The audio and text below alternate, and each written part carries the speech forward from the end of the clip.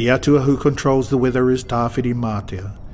He was the only child of Ranginui and Papatūānuku who did not want to separate his parents. When they parted, Tawhirimatea rose up to the sky to be with his father.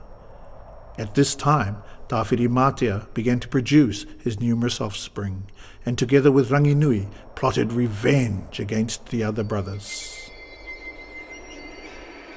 Tawhirimatea first attacked Tāwhirimātea, the god of the forest, who had separated Rangi and Papa by holding the sky aloft. The mighty trees of Tāne's domain were snapped in half by Tawhirimatea and fell to the ground.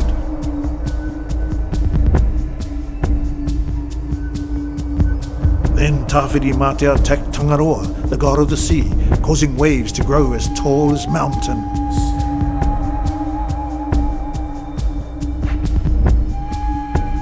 During this time, Tawhirimatea also released Uanui, Uaroa and Uawhatu, terrible rain and fierce hailstorms. Their offspring were Haumaringi or mist and the dew of Haumarotoroto and Tōmairangi.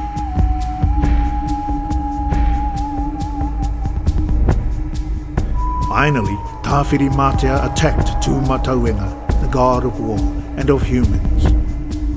Neither brother could win the battle, and Tawhirimatea continues to attack in storms and hurricanes today.